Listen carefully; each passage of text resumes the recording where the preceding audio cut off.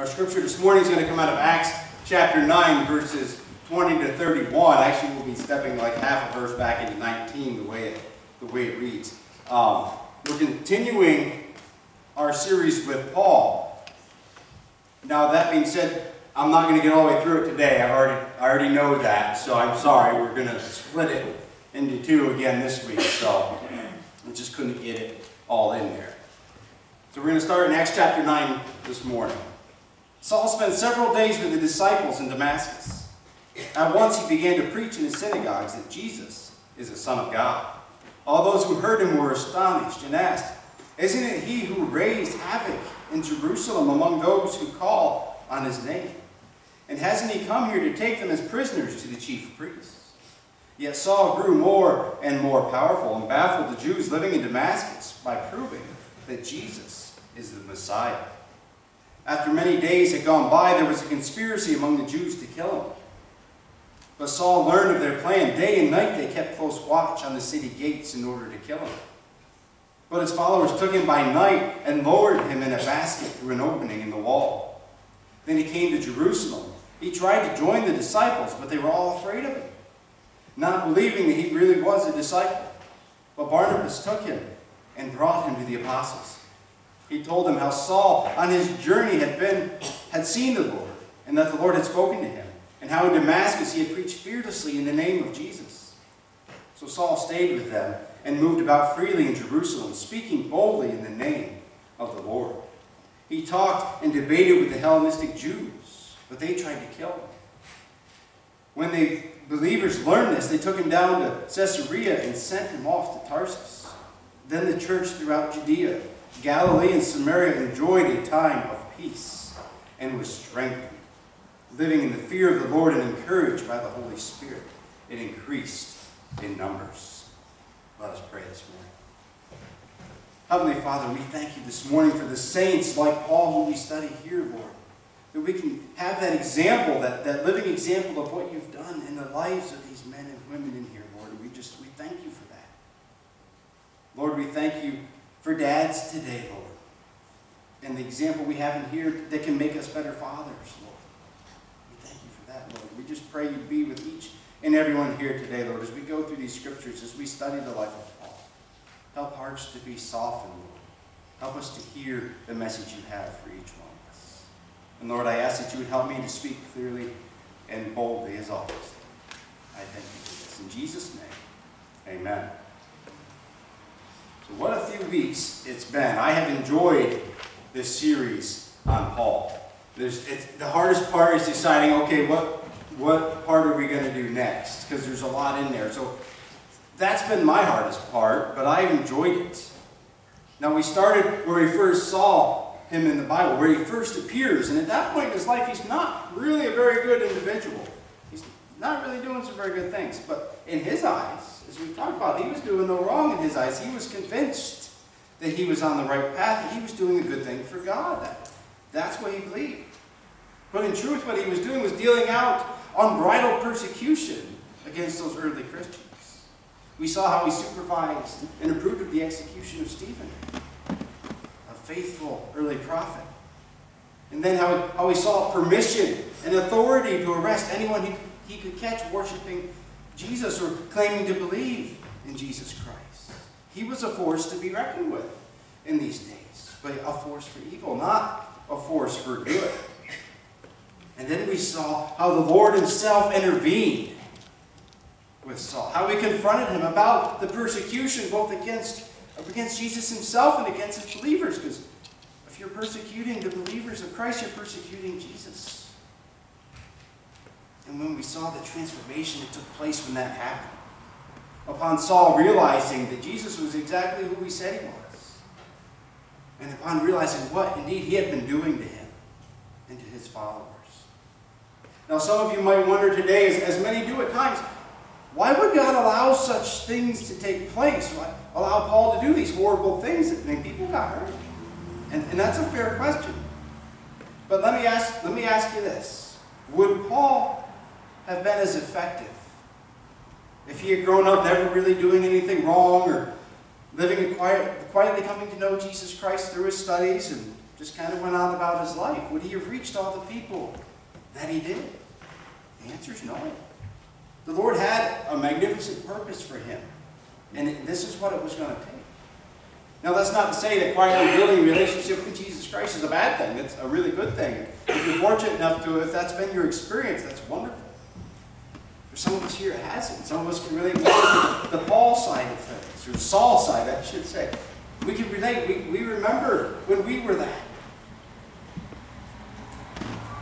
But for Paul, and as for many of them, it hasn't been that smooth ride.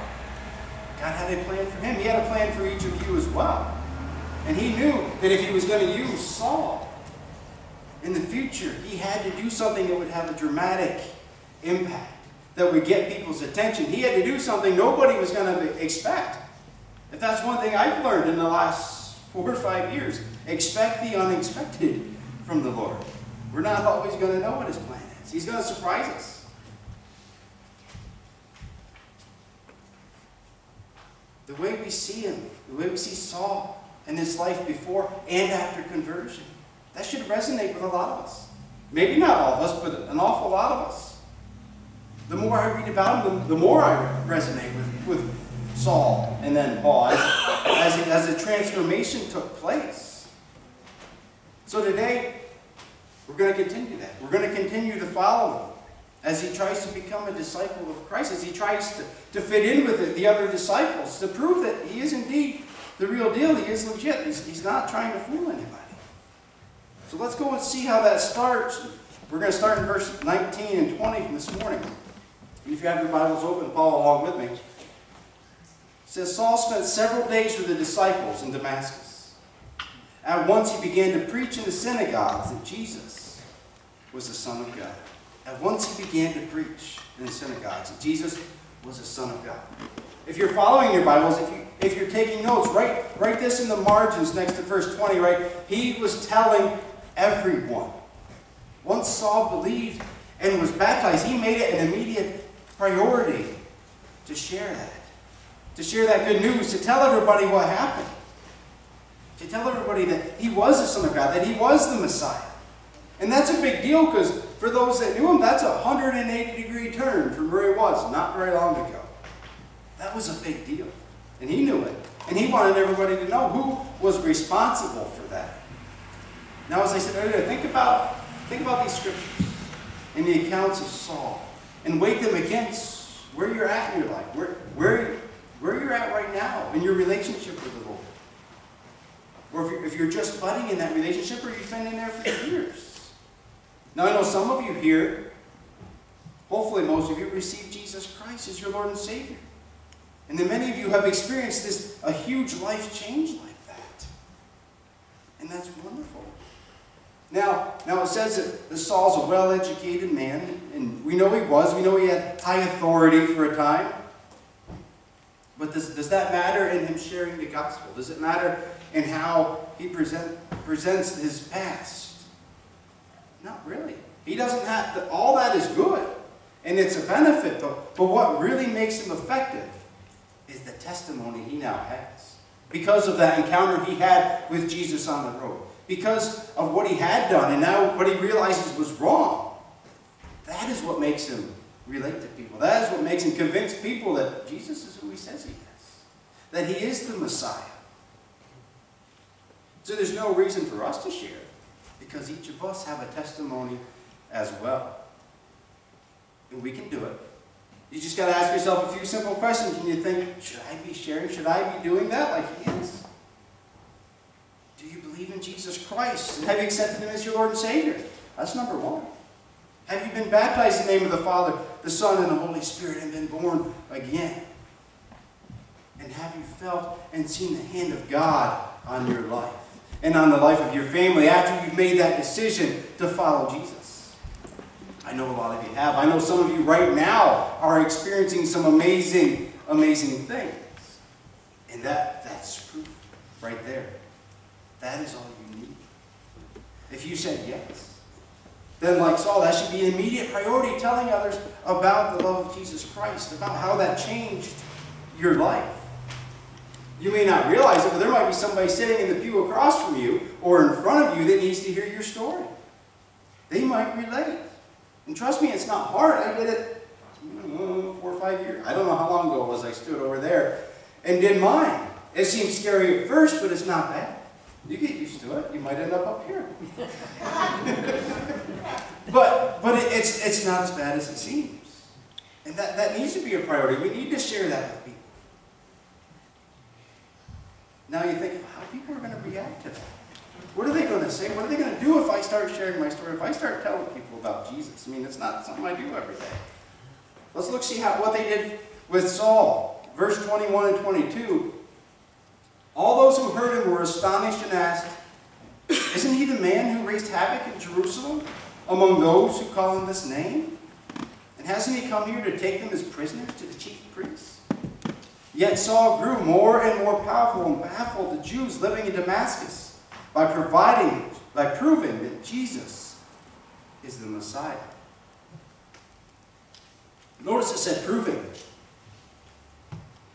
Take your writing utensil, whatever kind you might be using, and make another note. Right? They won't believe you. There's going to be some that aren't going to believe you. They're going to remember who you were. And that's okay. That's okay. Because the Lord working through you is going to prove them otherwise. It's going to show them the difference. Just telling people isn't always going to work. We've got to show them. By continuing to living out our faith and letting Christ work through us. There will be some who won't believe you're a new creation. There will also be those, some will come around, others they're never going to believe. And that's okay. In these instances, the best thing we can do for those individuals is pray. We may have to give separation between them and us. We may have to say, Lord, I'm giving them to you. You're going to have to work on these individuals. I'm going to keep doing everything you tell me to. But I'm going to keep praying for them. Lord, that you'll soften their hearts. It's not something we can do on our own. We can't force somebody to see the love of Jesus. We can't force somebody to accept him. But we can ask the Lord to work on it. It isn't something we do all on our own. Now, with Saul's case, nobody believed him at first, other than maybe the couple that were right there to experience. They knew exactly who he was. They're thinking, I don't think so. They were focusing on his past. And they had good reason to in that case. He was a dangerous fellow. Now keep in mind, they didn't know what had taken place. And to hear him saying now that he's following Jesus is quite a shock. I mean, for all they know, it's a trap. He could be saying, I'm going to get in here and find out who all you followers are, and then, bang, you're going to jail. You know, it was dangerous for them. For those of you who are new in your faith and you fear that with your former friends, with your family, don't hold that against them. Simply allow them to see God working through you. I've seen that in my life. I have seen family even come to know Jesus Christ. Not because I go and preach to them every week, because I know better. With some of them, I can't do that. But I let them watch. That's all we can do. We let them see the joy working through us. We let them see how the Lord has indeed changed us. And it's no different for any of us. I've run into individuals that knew me 20 years ago and think, wow, that's what you're doing? But they knew me then. They don't know me now. I'm sure that's true for more than just me. But that's okay. They have to see the difference. Verse 22 said, yet Saul grew more and more powerful and baffled the Jews living in Damascus by proving that Jesus is the Messiah. He was living proof of the Lord's resurrection, of the Lord's power over all the earth. Those who didn't believe him at first were convinced because they saw the change. They heard testimonies from the others that were with him. Now it doesn't say he just told them. It said by proving that Jesus was the Messiah. He did this by sharing his testimony. By telling what Jesus had said to him. What he had done for him. He had been healed. I mean, that's a really big testimony. Now you might say, well, I have a pretty unique testimony. Nobody would probably really relate to my testimony. I don't know that I need to share it. I don't know if it'd help anybody. Well, Saul's is pretty unique too. And you think, well, maybe we couldn't relate to him. But we can. Probably more than we think. Think about this. Before we knew Jesus as our Lord and Savior, and I know I'm guilty of it, we mocked the Christians. We mocked believers. Oh, and they believe in a God they don't even see. They can't see. They don't know Him. They think He talks to them. I'm guilty of that. When I was in high school, all those are the church people. It's what happens. Is that not persecution? Yes, we didn't kill anybody. We didn't stone anybody. But it's another form of persecution. Think about this. The estimated worldly population right now in the world is 7.5 billion people. With a B, billion. That's a lot of people. With that many people in the world, I have no doubt that there is at least one person that can relate to your unique testimony. I'm sure there's more than one. And for all we know, they could be sitting next to us. And if they don't know our story, how do we know if they can relate or not? I'm sure they'd love to hear it either way. They may just be waiting for somebody who can say, I know where you're at. I've been there. That's exactly what I went through. You know, we don't know if we don't ask, if we don't share. Now also, like Saul, you may encounter some serious resistance among those who you were associated with. Verses 23 to 25 show us how those who once championed Saul's former cause have a problem with his newfound way of life. After many days had gone by, there was a conspiracy among the Jews to kill him. But Saul learned of their plan. Day and night they kept close watch on the city gates in order to kill him. But his followers took him by night and lowered him in a basket through an opening in the wall. Now you can't tell me the Bible's boring to read. I mean, that's like an action movie or something like that, where somebody wants to kill somebody and they're sneaking them out a wall down in a basket, I mean, in the middle of the night. But that's what they did for him. And that was the resistance he faced. Now, while I don't see someone wanting to kill you for your faith in this particular area of the country, there are those who oppose it pretty vocally. Some may want to cut ties with you due to your newfound faith. But notice here where Saul finds protection, where he finds people to come around him. It says his followers took him by night and lowered him in a basket through the opening in the wall. These followers were fellow believers. They were with him. They shared. They knew his testimony. They knew he was the real deal. They knew he believed. These protectors, that's you and me. For each other here. We look out for each other. We keep each other on the right path. We protect each other from harmful relationships. Maybe not from death, but from bad choices. We shore up each other. We keep each other on a straight path. Probably, we might have to put up a roadblock for one another once in a while when we start to veer off a little bit. We all have sinful patterns we're prone to, but we need a good group, a good body of believers to keep us all in check. To be able to find friends that can tell us, you know, that's not the right way to go. It's going to get you in trouble. Even if they won't listen. We need a group of people around us that are trusted enough to be able to give us that advice. Those are the kind of friends we have in fellow believers. And Saul had that around him, and they watched out for him. They knew somebody was trying to get him. So they helped him get out of there. They helped him escape from that. In fact, we're going to see it again next week as we go through other scriptures. It's not the only time people are going to try to kill him. But that's where we're at today. As we look through becoming, the title today was a real disciple. And we're looking at how Saul is becoming a real disciple, and he's trying to gain that acceptance in with that group. To let him realize, I really did change. I'm not trying to trick you. But I want you to think about that this week as we wait to finish with it next week. Is that what we're doing? Have we completely changed? Are we trying to show people that we have changed? Or are we letting the Lord do it through us? Are we letting Him show people through how He's using us? How we're allowing Him to work through us? Saul was able to do miraculous things. He was able, and we're going to see more of that, but the Lord just used him profoundly. And at first that wasn't accepted, but we're going to see that it gets better. It gets better. And that's what I want you to think about this week. Where are we in that transformation from not knowing Christ to being a disciple to telling other people about it, to sharing our faith, to sharing our testimony with others? Because that's where we're headed. That's where the Lord wants us to head. Sometimes, like I said, there's roadblocks, we get off track, we do all these things. But that's our final destination. And we're going to look at how Saul gets that acceptance, how he gets on that right track, and how he keeps going. So let us stop there this week. And I know we have some special things planned today, so I want to finish up here. So let us pray this morning. Heavenly Father, we thank you today, Lord, again, for the example set by Paul and so many more in the Bible.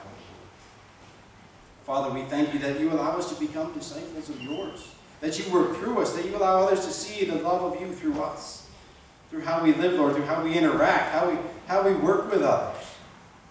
Lord, we saw in VBS that everyone that came together, Lord, we saw it there, that people can work together to do your will, to reach others, to sow seeds, Lord. And we thank you and we praise you for that. We thank you for the opportunity to be part of it, Lord, because if you weren't allowing us to do it, it wouldn't take place. Father, we can't do it our own. We know that.